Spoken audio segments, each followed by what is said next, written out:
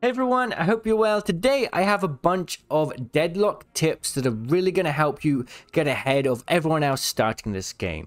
It combines a few different shooter tips, MOBA tips, and also just general cool Deadlock things that are unique to Deadlock. So whether you're a experienced MOBA player but may not be the best shooter player in the world, or you're an experienced shooter player and may not have much MOBA experience, or you just want to know about the cool intricacies of Deadlock, such as some of the movement mechanics, then this video will be for you. I think there's a lot of cool stuff in here that even some experienced players may not be aware about, so let's get into it. Let's start with a cool movement trick. When you slide, you have infinite ammo.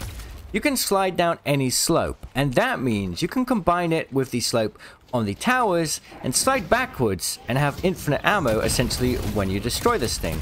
You keep going back and forth and keep going down like this, and it allows you to do more sustained damage whilst fighting the tower without having to worry about running out of ammo, meaning that precious time when you have the lane to yourself is being as effective as possible. Now, you can also dash into a slide, so you can either slide down a slope or dash into a slide.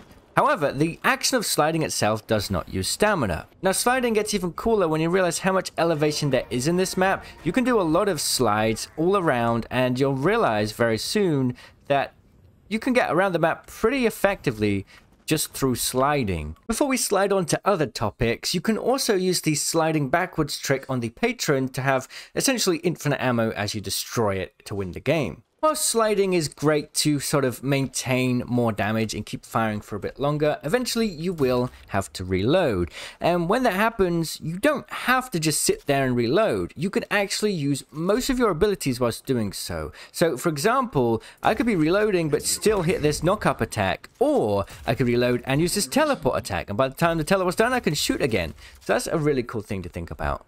And if you're still struggling with ammo, there are of course different things like magazine items which increase the magazine size. There's also a really cool item which you'll find in the weapon tab called active reload.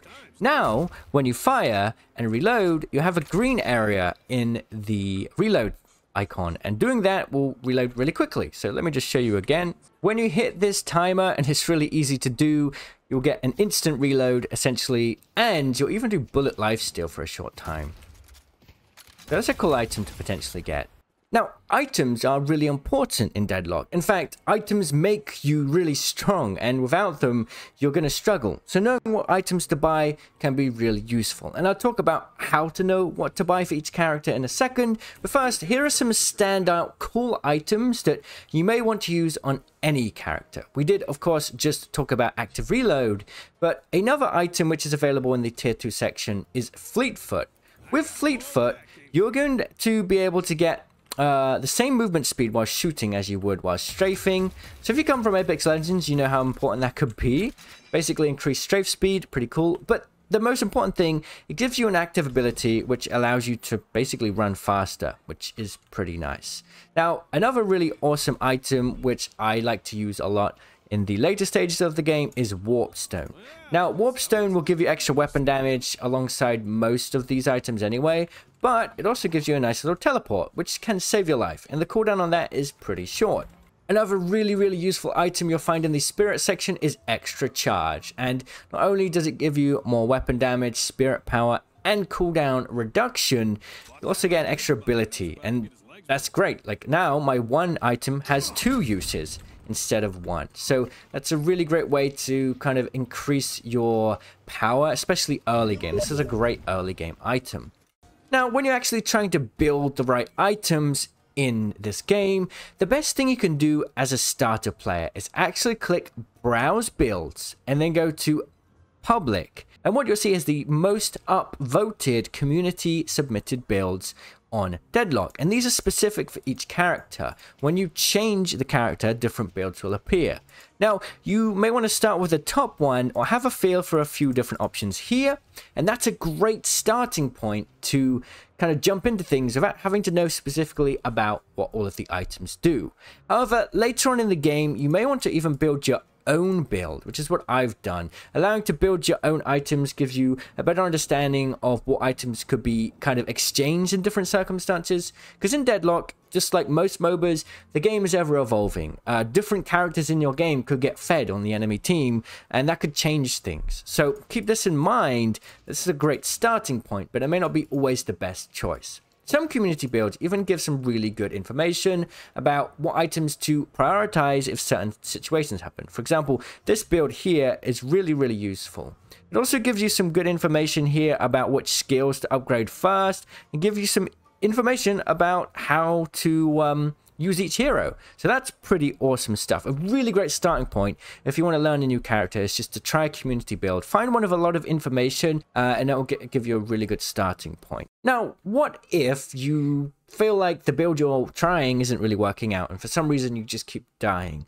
Well, at that point, you can actually click your damage history and see what damage is coming from where. How much damage is being dealt from bullets, the orange damage type, and what is being dealt from spirit, the purple damage type. And that will allow you to kind of decide whether you should focus more on spirit defense or bullet defense, both of which are important. But if, let's say, one player on the enemy team is doing tons of spirit damage and they're really fed, building some extra protection against that in your game will help you to survive for longer. One more thing I want to talk about before we sort of go into some more cool shooter things and MOBA things. Let's talk about the power of melee in Deadlock. Melee in different games can really vary in its power, but most of the time these days just isn't that great. But in Deadlock, it really is. So you got to get into the habit of meleeing and also charge meleeing. This charge attack will do extra damage. And let's say there's an enemy behind the corner, right? Which we've conveniently put there. Obviously, if he's peeking this side, he is going to see us. But we can charge up this attack before we come around the corner. So we can be like this and kind of get him like that. So we can use that to initiate a fight and do 116 damage, which is kind of crazy. A normal punch won't do quite as much, but it is pretty good.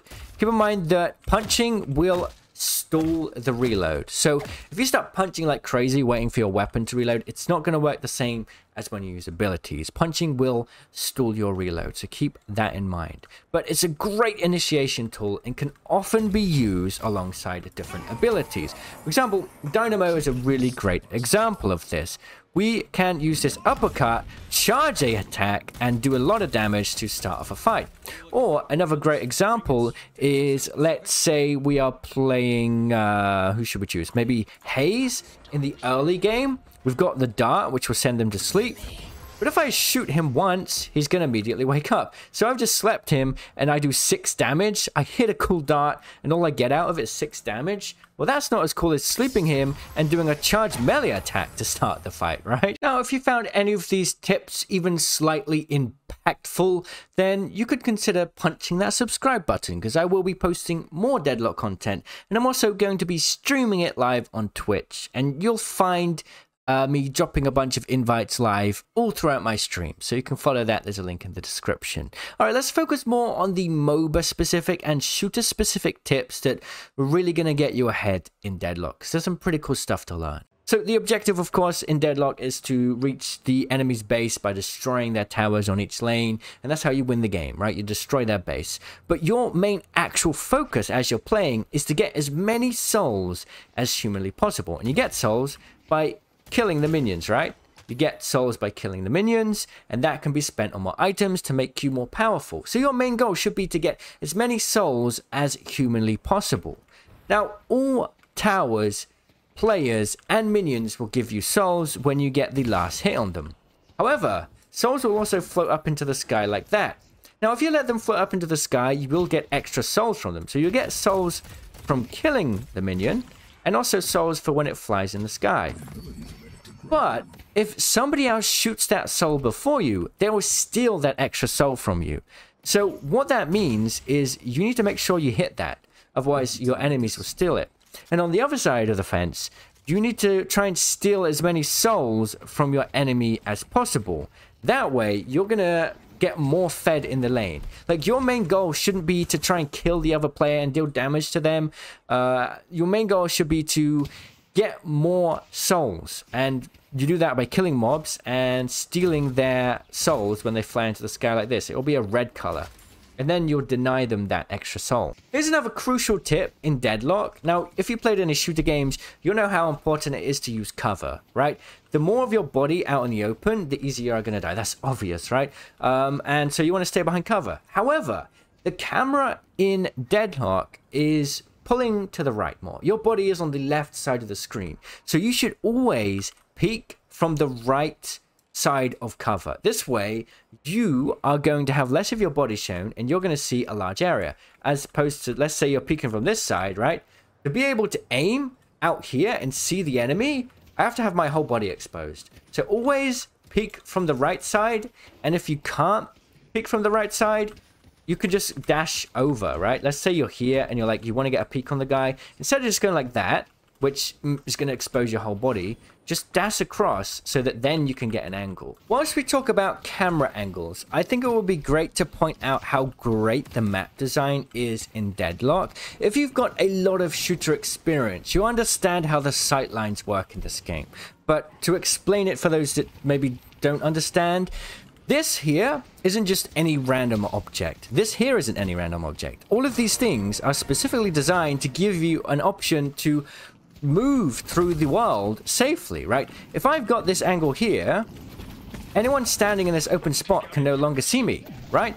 This cover blocks this sight line. This cover will block all of the sight lines down here. This cover here can block this sight line, right? Every possible open sight line an enemy player can have on you, there is cover to protect you from, right? So I don't have to run along here out in the open. I can use this cover. And then I can dash over here and use this cover. And then I can dash over here and use this cover, right? I mean, it's pretty basic stuff for a shooter game. But understanding that and how always picking from the right side of cover is going to give you an advantage will give you a massive, like, advantage over any new player that may not understand these mechanics. And also, ramps come into play as well. You have an incredible head glitch here. We can shoot this tower and the hero up here on the enemy team will just see our head, right? Or we can crouch and basically they can't see us at all.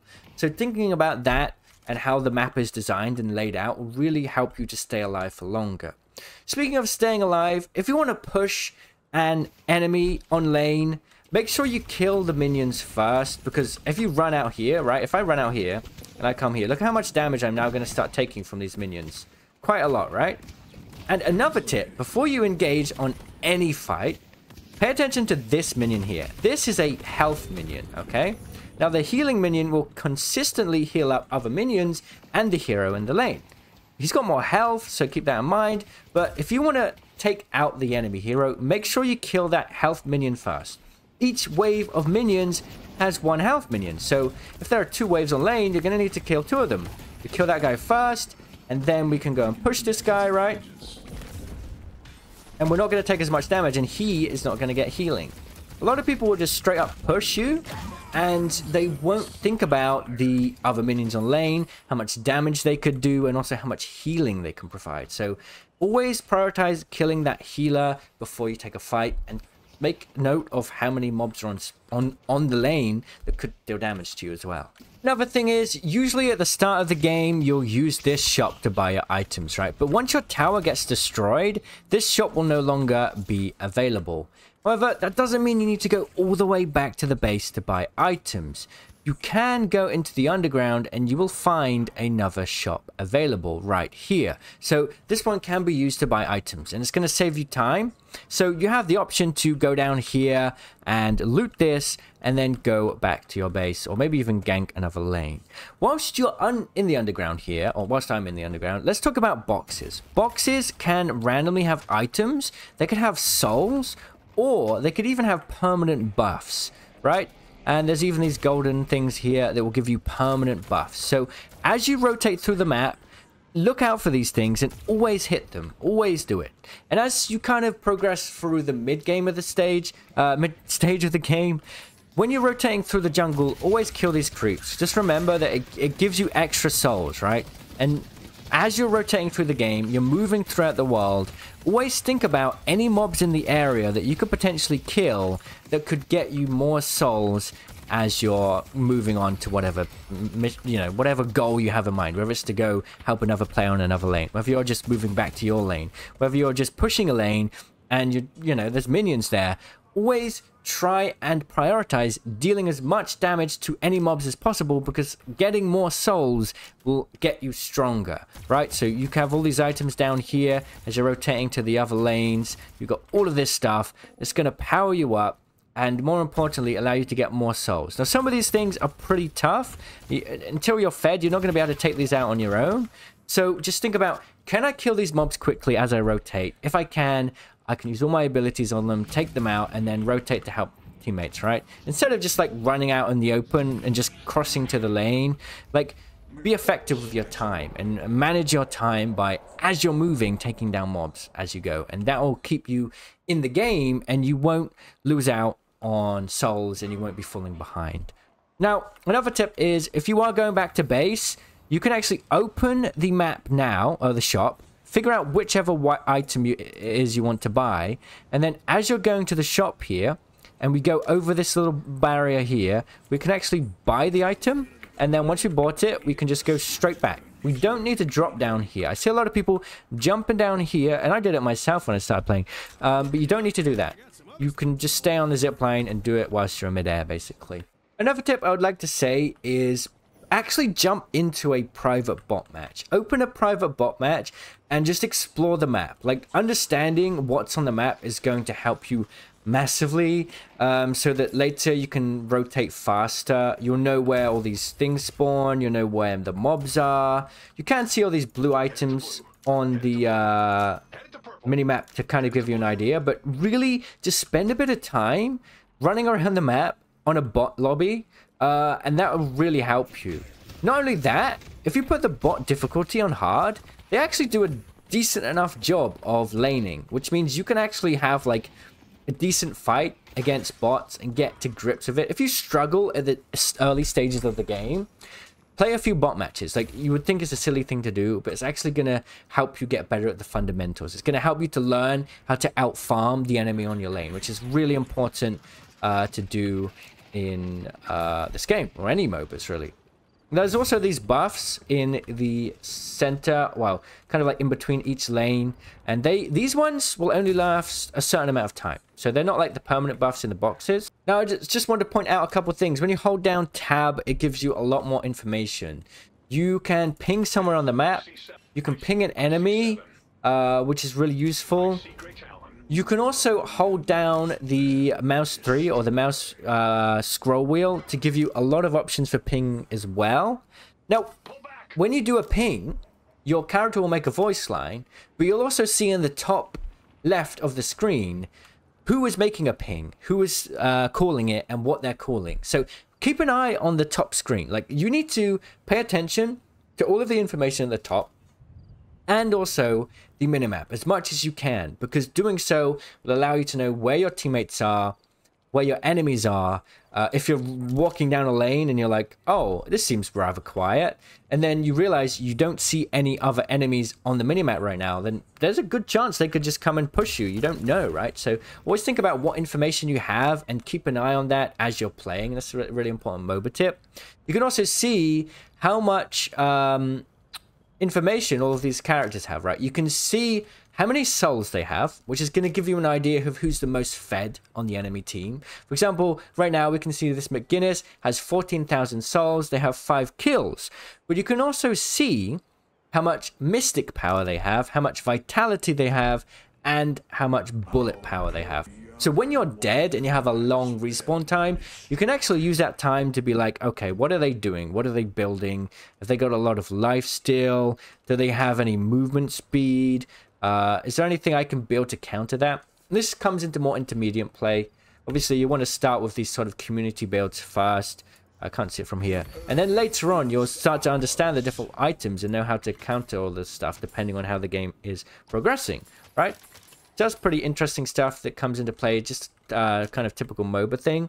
I also kind of wanted to bring a little bit of an insight into the itemization in this game. So you have these 3 different categories, right? You have weapon, vitality, and spirit. At any one time, you can only have 4 weapon items, 4 vitality items, and 4 spirit items. So that is something to consider. You can't just buy a bunch of these items early game in this and get a bunch of weapon damage, because you can only have 4. Now, some items will build into stronger items later. For example, you want to build bullet armor, right? You have bullet armor at tier 2 and then improved bullet armor at tier 3. And they build into each other, so you don't have to sell items later.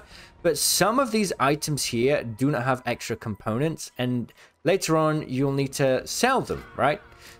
There is something else to consider though. This is the flex spots. These are flex spots that are unlocked when you destroy the enemy walker. So this big 4-legged creature here is the walker. There are 4 on the map. And killing each of these will unlock 1 extra flex spot. And having a flex spot can be really useful because it does allow you to sort of start to scale in different ways. Like if you want to be really tanky, you're going to need a couple flex spots to get more vitality. Or if you want a ton of weapon damage, you're going to need a couple flex spots to be able to buy more than 4 weapon items, right? So you basically start the game by buying tier 1 items. Later you'll start buying tier 2 and tier 3, and then as you progress to the late game, you can start kind of leaning towards more weapon or more spirit or more vitality by taking advantage of those flex spots, which is pretty cool. Chance they could just come and push you, you don't know, right? So always think about what information you have and keep an eye on that as you're playing. That's a really important MOBA tip. You can also see how much information all of these characters have, right? You can see how many souls they have, which is going to give you an idea of who's the most fed on the enemy team. For example, right now we can see this McGuinness has 14,000 souls. They have 5 kills. But you can also see how much mystic power they have, how much vitality they have, and how much bullet power they have. So when you're dead and you have a long respawn time, you can actually use that time to be like, okay, what are they doing? What are they building? Have they got a lot of life still? Do they have any movement speed? Is there anything I can build to counter that? This comes into more intermediate play. Obviously, you want to start with these sort of community builds first. I can't see it from here. And then later on, you'll start to understand the different items and know how to counter all this stuff depending on how the game is progressing, right? Just pretty interesting stuff that comes into play, just kind of typical MOBA thing.